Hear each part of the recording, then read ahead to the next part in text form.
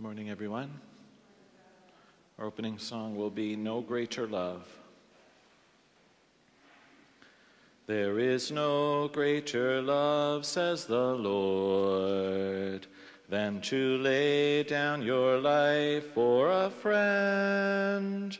There is no greater love, no greater love than to lay down your life for a friend.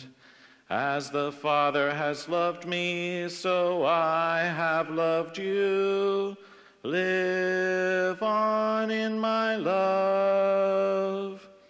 You will live in my love if you keep my commands, even as I kept my Father's. There is no greater love, says the Lord, than to lay down your life for a friend. There is no greater love, no greater love than to lay down your life for a friend.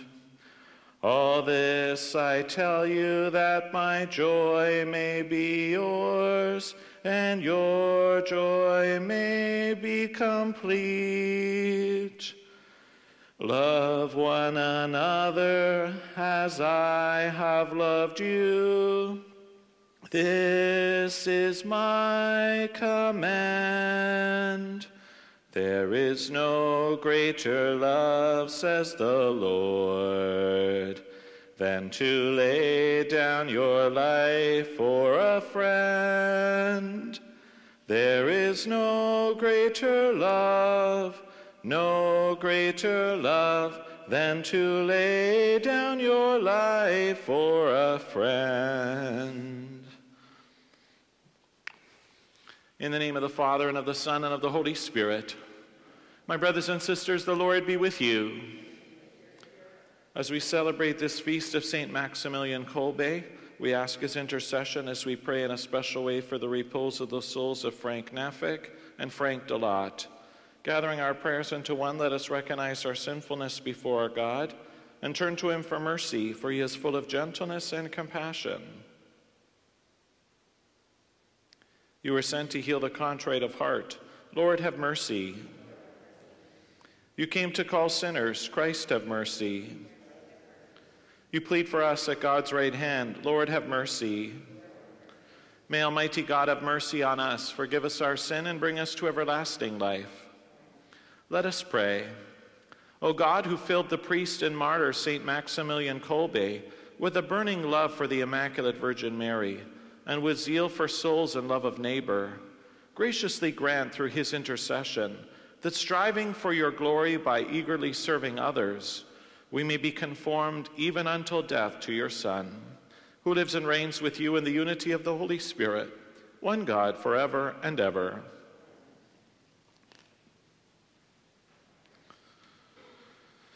A reading from the book of the prophet Ezekiel. The word of the Lord came to me, Mortal, make known to Jerusalem her abominations and say, Thus says the Lord God to Jerusalem, your origin and your birth were in the land of the Canaanites. Your father was an Amorite and your mother a Hittite. As for your birth, on the day you were born, your navel cord was not cut, nor were you washed with water to cleanse you, nor rubbed with salt, nor wrapped in cloths.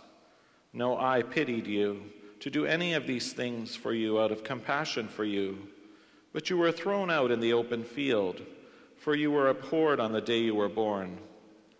I passed by you and saw you flailing about in your blood.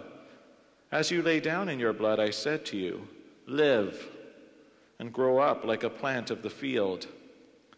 You grew up and became tall and arrived at full womanhood. Your breasts were formed and your hair had grown, yet you were naked and bare. I passed by you again and looked on you. You were at the age for love. I spread the edge of my cloak over you and covered your nakedness. I pledged myself to you and entered into a covenant with you, says the Lord God, and you became mine. Then I bathed you with water and washed the blood from you and anointed you with oil. I clothed you with embroidered cloth, and with sandals of fine leather. I bound you in fine linen, and covered you with rich fabric.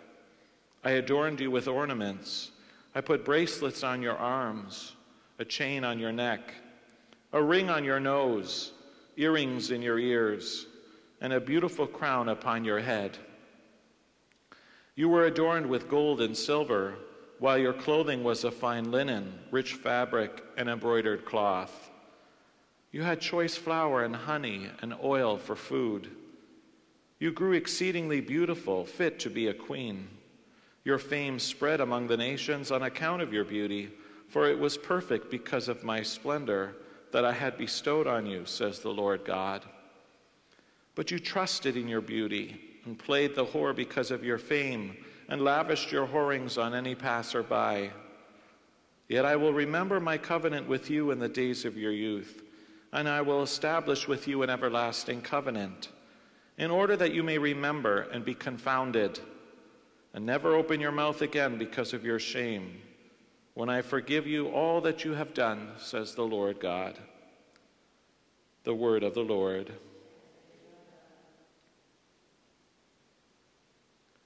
You have turned from your anger to comfort me. You have turned from your anger to comfort me.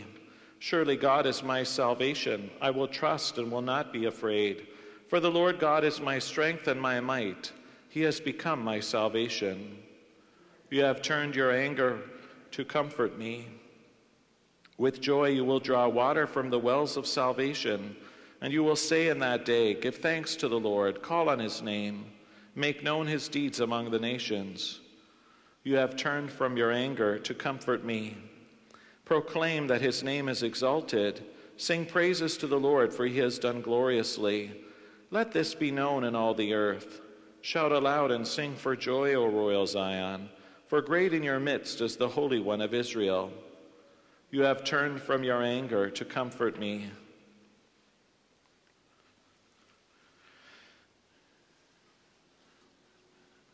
Alleluia, alleluia, alleluia, alleluia, alleluia, alleluia. Receive this message not as human words, but as truly the word of God.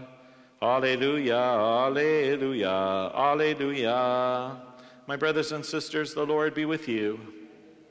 A reading from the Holy Gospel according to Matthew. Some Pharisees came to Jesus, and to test him, they asked, "Is it lawful for a man to divorce his wife for any cause?" Jesus answered, "Have you not read that the one who made them at the beginning made them male and female, and said, 'For this reason a man shall leave his father and mother, and be joined to his wife, and the two shall become one flesh'? So they are no longer two, but one flesh. Therefore, what God has joined together, let no one separate."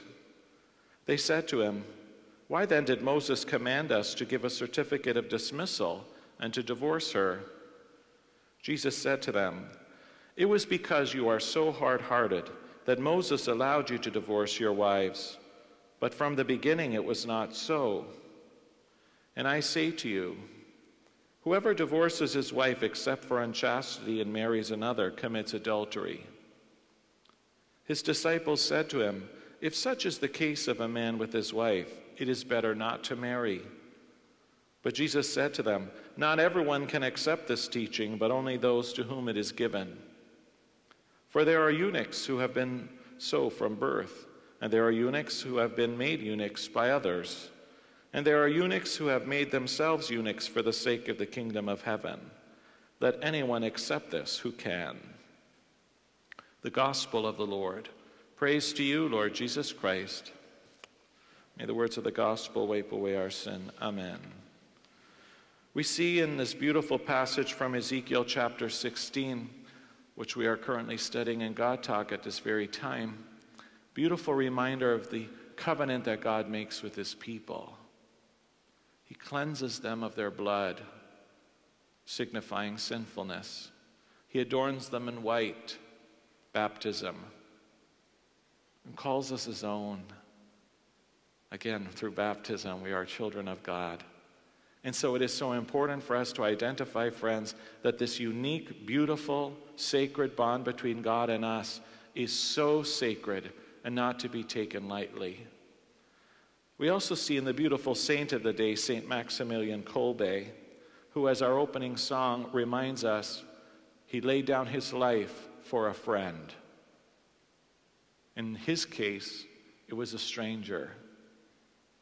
Found at Auschwitz after being arrested during that terrible time of persecution, there was a man who had helped another escape and therefore was sentenced to death. This man was married and had children, and Maximilian, a priest, said, "Instead of him, take my life." And so he was executed for the sake of the gospel. I don't know if any of you have been to Poland. I've been to the very place, his very cell where he was executed. It is such a beautiful place. For again, we see the death of Jesus in that very spot. There is no greater love, says the Lord, than to lay down one's life for a friend. When's the last time you and I laid down our life for somebody else? How about a stranger, let alone a loved one? We live in a world where it's all about us. That's not what Maximilian Kolbe would say. A man who loved the Blessed Mother so much, who laid down her life for the sake of Jesus.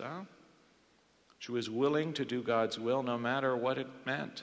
She didn't understand, not totally at least, but she came to know and love God every day of her life. Maximilian Kolbe was inspired by this and brought hope to the people in the concentration camp. He had a difficult life. What is our excuse? For some of us, our crosses are heavy, and we use that as an excuse to continue to think about self. For some of us, we have a great life, and we continue to think about self. This is not the teaching of Jesus, is it? There's no greater love, says the Lord, than to just make sure you're okay. No. There is no greater love, says the Lord, than to lay down one's life for a friend. And throughout the scripture, what does Jesus say? I no longer call you servant, but friend. What a powerful image for us to reflect upon on this Friday of August. May we ask through the intercession of this very holy disciple of God to give us the courage, the ability to surrender to God's will and to lay down our life for the people we meet, our spouse, our children, our parents, our parishioners, this community of faith, the stranger that God puts on our path. Lord, help us to be like you. St. Maximilian Kolbe, pray for us. Let us pray. Joined together in God's holy presence, we pray for the needs of this assembly, the church, and the world. Our response is, Lord, hear our prayer. Let us pray for all members of our holy church. May God look graciously upon our efforts and needs in serving his kingdom, we pray. Let us pray for all civic leaders. May the Holy Spirit lead them in the ways of charity and justice, we pray. Let us pray for married couples who face difficulties. May God's grace give them strength in their work towards reconciliation, we pray. Let us pray for our faith community of St. Joseph as we celebrate the feast of St. Maximilian Kolbe. May God imbue in us a sacrificial love for one another, we pray. Let us pray for an increase in vocations to the priesthood, religious life, and the diaconate, especially in our great diocese, we pray. Let us pray for an end to the spread of the coronavirus, for all those affected by the virus, that they may be healed by Jesus, the divine physician, for all frontline and medical workers for their safety and endurance, and for all those who have died as a result of the virus and the families left behind, that God may be their comfort and peace, we pray. Let us pray for all who have died. We remember especially Frank, the holy souls in purgatory, and all who have died. May they find eternal joy and comfort in the presence of God our loving Father, we pray. And for all the intentions we hold within the silence of our hearts.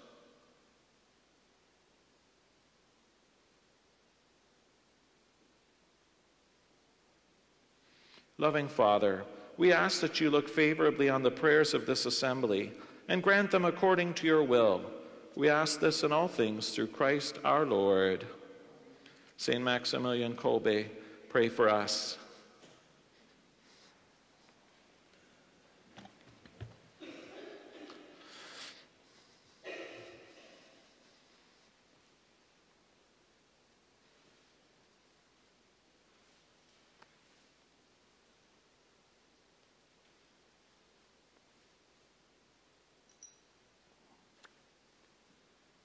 Blessed are you, Lord God of all creation, for through your goodness we have received this bread which we offer you, fruit of the earth and work of human hands. It will become for us the bread of life. By the mingling of this water and wine, we come to share in the divinity of Christ, who humbled himself to share in our humanity. Blessed are you, Lord God of all creation, for through your goodness we have received this wine which we offer you, fruit of the vine and work of human hands. It will become for us our spiritual drink. With humble spirit and contrite heart, may we be accepted by you, O Lord. May our sacrifice in your sight this day be pleasing to you, Lord God. Wash me, O Lord, of my iniquity. Cleanse me of my many sins.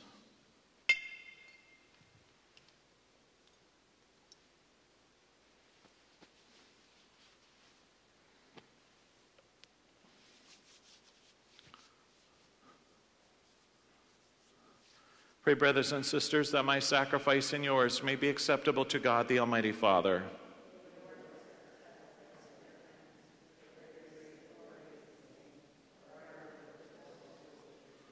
Amen. We present our oblations to you, O Lord, humbly praying that we may learn from the example of St. Maximilian Kolbe to offer our very lives to you, through Christ our Lord. My brothers and sisters, the Lord be with you. Lift up your hearts. Let us give thanks to the Lord our God. It is truly right and just, our duty and our salvation, always and everywhere, to give you thanks, Lord, Holy Father, Almighty and eternal God, for you are glorified when your saints are praised. Their very sufferings are but wonders of your might. In your mercy you give ardor to their faith. To their endurance you grant firm resolve. And in their struggle the victory is yours through Christ our Lord. Therefore all creatures of heaven and earth sing a new song in adoration, and we with all the hosts of angels cry out without end as we acclaim. Holy, holy, holy Lord, God of hosts, heaven and earth are full of your glory. Hosanna in the highest. Blessed is he who comes in the name of the Lord. Hosanna in the highest. You are indeed holy, O Lord, the font of all holiness. Make holy, therefore, these gifts, we pray, by sending down your Spirit upon them like the dewfall, so that they may become for us the body and blood of our Lord Jesus Christ.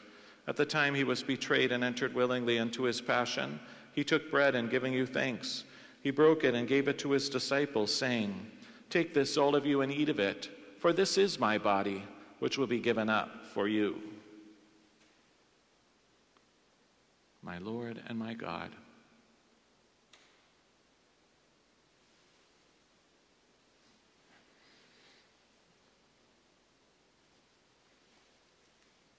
In a similar way, when supper was ended, he took the chalice, and once more giving thanks, he gave it to his disciples, saying, "Take this, all of you, and drink from it, for this is the chalice of my blood, the blood of the new and eternal covenant, which will be poured out for you and for many for the forgiveness of sin. Do this in memory of me." My Jesus, mercy.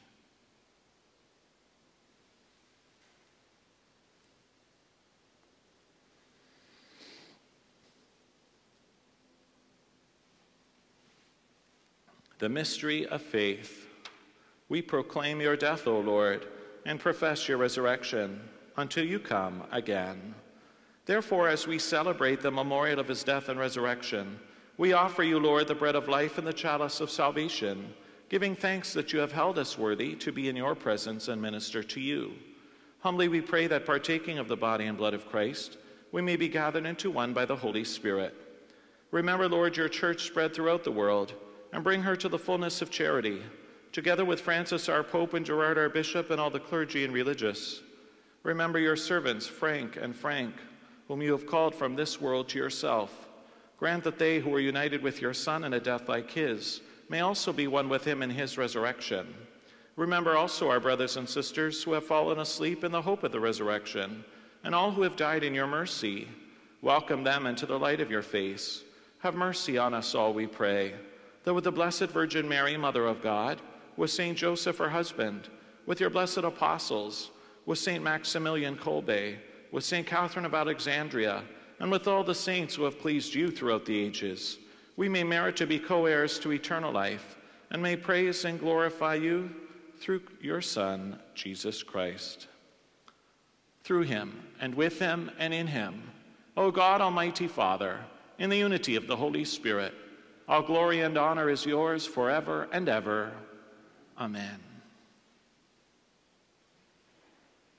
At the Savior's command, informed by divine teaching, we dare to say, Our Father, who art in heaven, hallowed be thy name. Thy kingdom come, thy will be done, on earth as it is in heaven. Give us this day our daily bread, and forgive us our trespasses, as we forgive those who trespass against us. Lead us not into temptation, but deliver us from evil. Deliver us, Lord, we pray, from every evil. Graciously grant peace in our days, that by the help of your mercy we may be always free from sin and safe from all distress, as we await the blessed hope and the coming of our Savior, Jesus Christ. Lord Jesus Christ, who said to your apostles, Peace I leave you, my peace I give you, look not on our sin, but on the faith of your church, and graciously grant her peace and unity in accordance with your will, who live and reign forever and ever. My brothers and sisters, the peace of the Lord be always with you. Turn and offer one another a sign of the Lord's peace.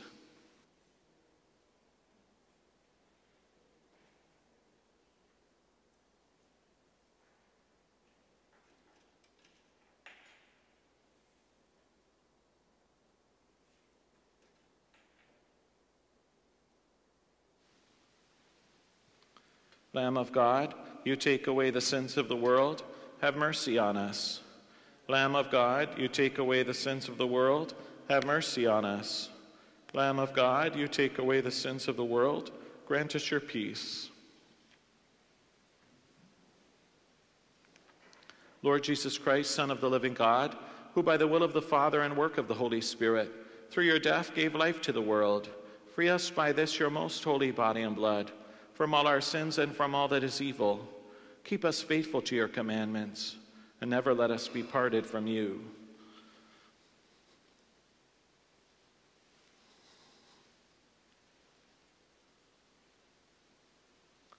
Behold the Lamb of God. Behold him who takes away the sins of the world. Blessed are those called to the supper of the Lamb. Lord, I am not worthy that you should enter under my roof, but only say the word, and my soul shall be healed. May the body of Christ bring us all to everlasting life. Amen.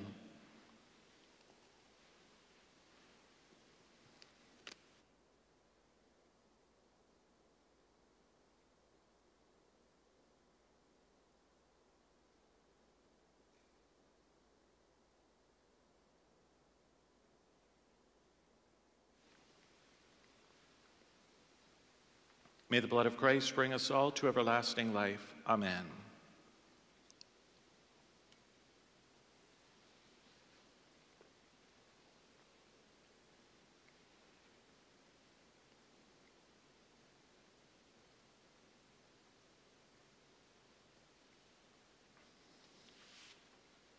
All those who are receiving Jesus in his spiritual communion, I invite you to pray.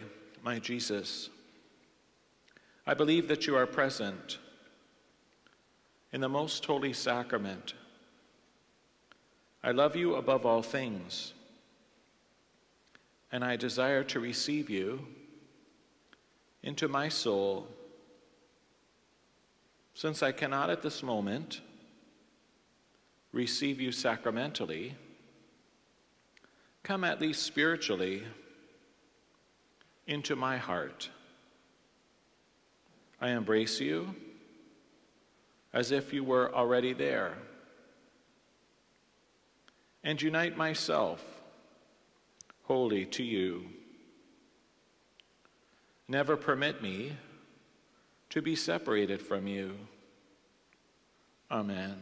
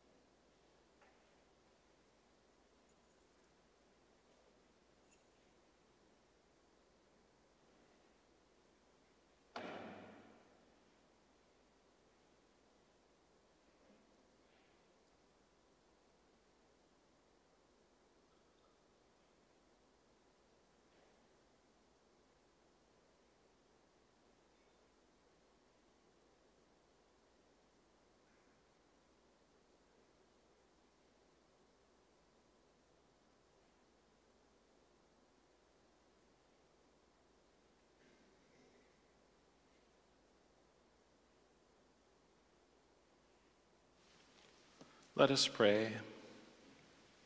We pray, O Lord, that renewed by the body and blood of your Son, we may be inflamed with the same fire of charity that St. Maximilian Kolbe received from this holy banquet. Through Christ our Lord. Let us turn to our Blessed Mother as we pray. We fly to thy protection, O Holy Mother of God. Despise not our petitions and our necessities, but deliver us always from all dangers. O glorious and blessed Virgin. Amen. Saint Michael the Archangel, defend us in the day of battle. Be our protection against the wickedness and snares of the devil. May God rebuke him, we humbly pray. And do thou, O Prince of the heavenly host, by the power of God, cast into hell Satan and all the evil spirits who prowl through the world, seeking the ruin of souls. Amen. My brothers and sisters, the Lord be with you. May Almighty God bless you, the Father and the Son and the Holy Spirit. The Mass is ended. Let us go forth in the peace and love of Jesus Christ. Tomorrow is a very special day in the Church, the Feast of the Assumption of our Blessed Mother. Of course, Mass, like every day, is at 9 o'clock, and the Holy Hour will follow. I invite you all to make sure that you attend Mass as we give thanks and praise to God for the disciple that we call our Blessed Mother. There is no greater love, says the Lord, than to lay down your life for a friend. There is no greater love, no greater love than to lay down your life for a friend. You are my friends if you keep my commands, no longer slaves, but friends to me. All I heard from my Father, I have made known to you. Now I call you friends. There is no greater love, says the Lord, than to lay down your life for a friend. There is no greater love, no greater love than to lay down your life for a friend. It was not you who chose me, it was I who chose you to go forth and bear fruit. Your fruit must endure so that you will receive all you ask the Father in my name. There is no greater love, says the Lord, than to lay down your life for a friend. There is no greater love, no greater love than to lay down your life for a friend. God bless you.